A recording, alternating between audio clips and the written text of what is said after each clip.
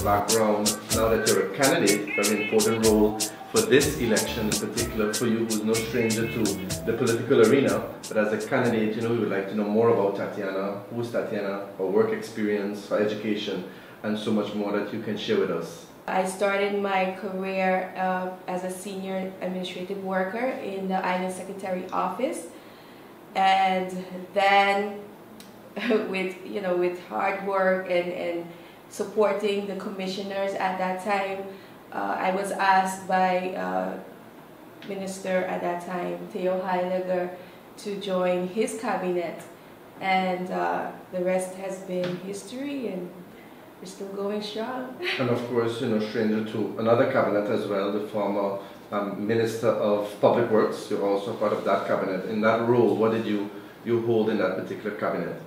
That's correct. So I've been part of 3 cabinets within the Ministry of Romi. The first run at it, I was Executive Secretary, and after that, Public Relations was added to my portfolio as well. And why the United People's Party? Why would you run on the United People's Party? I know you've been a board member, you're passionate about St. Martin, but what stands out in terms of the United People's Party for you? Well, for me, my motivation behind choosing the UP Party, besides always working with the UP Party, I think my 3 kids. As a single mom, I had to look and see what was going on St. Martin, and of course envision and try to form the St. Martin that I would like my kids to inherit. And if you look at the other parties, planning is everything, vision is everything. And the United People's Party, that is the only party that I see. We work with planning. Nothing is done without planning. Nothing is done without a vision. And without a vision, the people perish. Your party, as you know, came up with the slogan, "All the way up." What does that tell you as a candidate? Well, when I hear the word "up," I think of growth. I think of equality. I think of sustainability.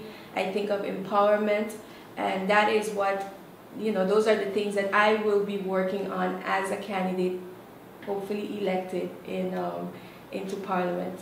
What are the goals you bring to the table then for St. Martin, being of course not only a candidate but someone who will most likely have a good run this campaign? Well, one of the slogans that I've been living by, and I've also taught to my kids, is do good when no one is looking. I think that is a philosophy that I will also take with me.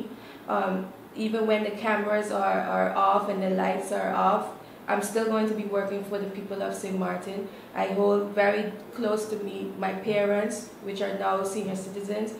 They will kill me for saying that, but they are.